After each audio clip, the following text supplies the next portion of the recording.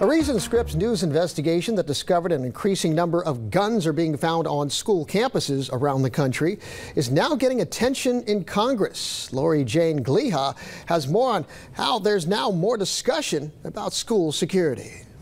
That question, because as I watched your report, I have to tell you, I think most of my colleagues would be stunned at the fact that not only has there been a steady increase year over year, but you had over 400 instances that your series documented. Democrat Representative Debbie Wasserman Schultz is one legislator with whom our recent Scripps news investigation struck a chord. Do me a favor, keep your hands out of your pockets for me. What we found in our analysis of data collected by the Gun Violence Archive. What is that? Shows across the country, children younger than 18 are increasingly being found with guns at schools.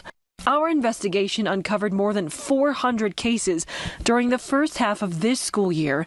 That's compared to 338 during the same period last school year and at least 217 in 2019, the year preceding the pandemic. Your report really shined a spotlight on the fact that guns in schools are really not just random, one-off, occasional incidents. Wasserman Schultz plans to reintroduce legislation that failed to advance in the past. It would push for a more comprehensive way of collecting school shooting data, examining what motivated the shooter, and looking more closely at security and prevention measures. Get this guy. More than 300 U.S. communities reported gun incidents involving children during the first half of this school year. Hands off! Our investigation found Nashville, Tennessee, Columbus, Ohio, New York City, and Baltimore, Maryland at the top of the list. All right, the beep, go back.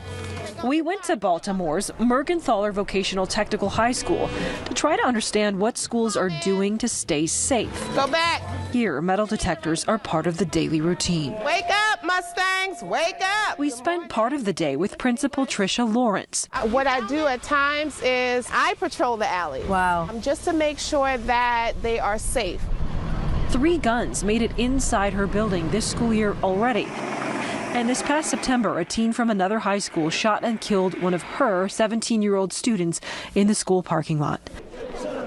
To help students feel more secure, the district is testing a pilot security program that would upgrade these metal detectors at this school to a more sophisticated technology, one that can distinguish everyday metals like jewelry and laptops from weapons.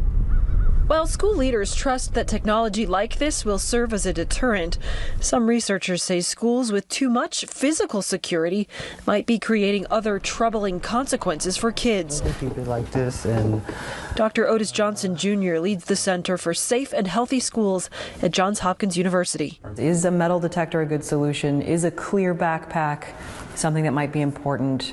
we see, I guess, good and bad outcomes related to the use of those technologies within schools. Johnson's research examines what he calls heavily fortified schools, those with at least 8 simultaneous security surveillance measures like metal detectors, clear backpacks, or sniffing dogs. He found these schools are linked to students with lower math scores, an increase in discipline, and fewer kids going to college when compared to schools with fewer surveillance measures.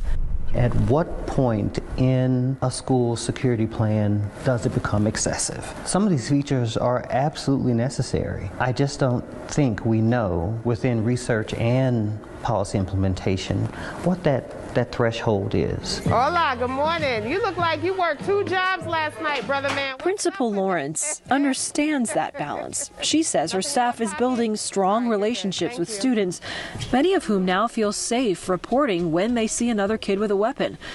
But she believes metal detectors are still a necessity and hopes the new technology will be more efficient in getting her kids to class on time. When you come into a school, you're coming to learn. You're not coming to go through a whole security screening. For lawmakers like Wasserman Schultz, the question of how much physical security is too much is one more reason to gather more nationwide data. We have to make sure that we can comprehensively attack the problem so that we make it less likely for it to happen. Lori Jane Gliha, Scripps News, Baltimore.